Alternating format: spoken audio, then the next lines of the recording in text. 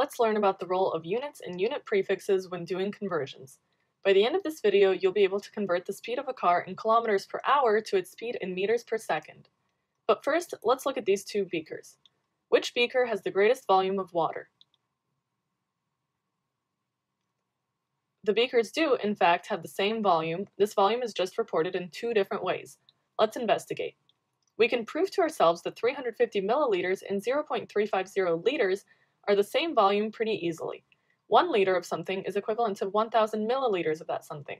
These are two different ways to describe the same thing. In other words, 1 liter equals 1,000 milliliters. In this beaker, we have 350 milliliters. Let's determine its volume in liters using what we know about the relationship between milliliters and liters. As we said, 1 liter is defined as 1,000 milliliters, which means that they are equal. We'll start by writing 350 milliliters. That is what we are studying, the thing about which we want information. If we were to add or subtract from this value, we would change it and it would no longer be the 350 milliliters that we want to study. What we can do is multiply it by 1 and it will not change.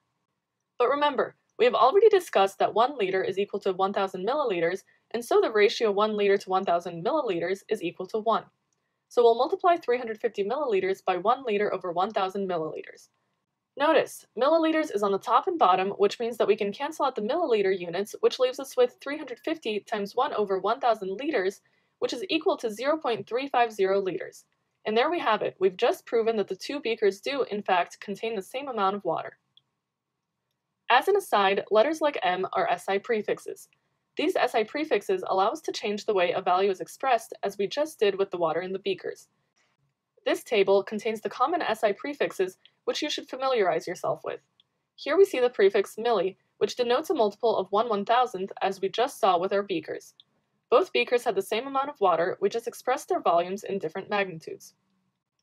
Let's say we have 68 million joules of energy. This is a big number, so it may make more sense for us to express this value in megajoules.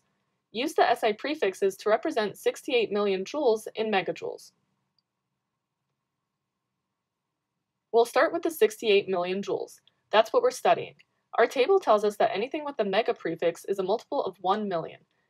This means that there are 1 million joules per 1 megajoule. Now be careful, there are two different ways we might try to write this conversion. Notice here that the joules are in the top and bottom, and so they cancel out. This one's correct.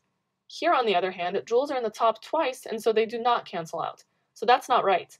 It's important to always include units throughout all of your work. That will save you from making these mistakes.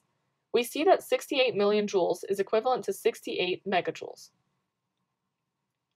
Let's try a more complex conversion. We have a sample of gold with volume 4,780 microliters, and we want to convert this to centiliters.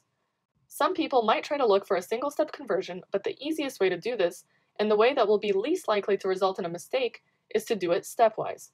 We'll first convert microliters to liters, and then from liters to centiliters using two separate conversion steps. We start with the thing we're studying, 4,780 microliters. We see from the table that micro means 1 millionth. Which of the following is a correct conversion factor for microliters and liters? Two of these are correct. 1 liter is equal to 10 to the 6th microliters. There are many small things, microliters, in one big thing, liter. But it is also true that one little thing, 1 microliter, is a small portion of one large thing, liter. Both of these are equivalent. So we multiply our 4,780 microliters by 1 liter, one big thing, over 10 to the 6th microliters, many small things. Don't reach for your calculator just yet. Let's cancel out our units. Here, the microliters in the top and bottom cancel. And if we were to do the arithmetic, we would get an answer in liters. But we don't want liters, we want centiliters, so we won't stop just yet. Which of the following is a correct conversion factor for liters and centiliters? We'll continue our dimensional analysis by multiplying what we have by the conversion of 10 to the 2nd centiliters, 100 small things, over 1 liter, in one big thing. The liters cancel out, and the only units left are centiliters. Now multiply through the top and divide by the bottom, and you get 0.478 centiliters. What's great about this approach is that you can keep on going. You can keep multiplying by conversion factors, meaning by 1, and the only thing that will change are the units. What if we wanted to know how much this volume of gold would cost? Recently, the cost of gold was $11,000 per centiliter. In other words, $11,000 equals 1 centiliter for gold. Multiplying through by this conversion factor, we get that our 4,780 microliters of gold is worth $5,258. Not bad for something the size of your finger. The important things to remember are 1. You can multiply by 1 as many times as you need as long as you're careful with canceling out the units. And 2. Wait until the units are what you want and then do the calculations. We'll use the density of ethanol in kilograms per meter cubed for the next example. The density of ethanol is 785.1 kilograms per meter cubed. Let's work together to convert this density to grams per milliliter. We're given that 1 meter cubed is equal to 1,000 liters, so we'll start with that conversion. The meters cubed cancel out, and now we have liters, but we want the volume to be expressed in milliliters. From the earlier problem and the table, we know that there are 1,000 milliliters in 1 liter, so we'll do that conversion next. Our goal was to express the volume in milliliters, which we've just done. However, we still haven't converted the mass from kilograms to grams. From the table, we know that any unit with a kilo prefix means that the multiple is 1,000. This means that in every kilogram, there are 1,000 grams. Now we can convert the mass from kilograms to grams. These units will cancel out and we'll be left with grams per milliliter, as was our goal. Although it took a few steps this time, the density of ethanol is still the same. We just expressed it in 2 different ways. In the beginning of the video, we mentioned a car traveling at a constant speed of 90 kilometers per hour. You should now be able to convert the car's speed from kilometers per hour to meters per second. What is it? Now let's do this problem together.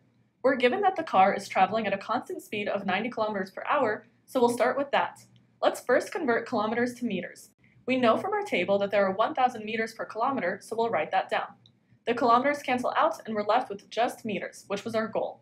Our overall units are now meters per hour, but we want meters per second, so we can't stop there. We know that in every hour there are 60 minutes, so we'll do that conversion next.